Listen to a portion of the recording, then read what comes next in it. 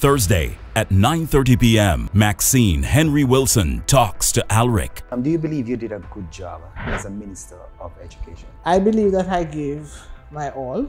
I empathize so much now with the Minister of Education. It's a very I don't know how people stay in there for a lifetime. Yeah. It's extremely exhausting. These are the best years of my life, and I can now read a newspaper because when I read it, none of this depends on me. And she is telling it all. I do not think some of our permanent secretaries are exerting their authority sufficiently. A minister should not be involved in the actual expenditure. And I think that's the missing gap right now. Right? There's nobody who's reminding people about what are their obligations. What is happening now to the People's National Party? Do you think they have the right leader now? Alrick, exclusively on TVJ.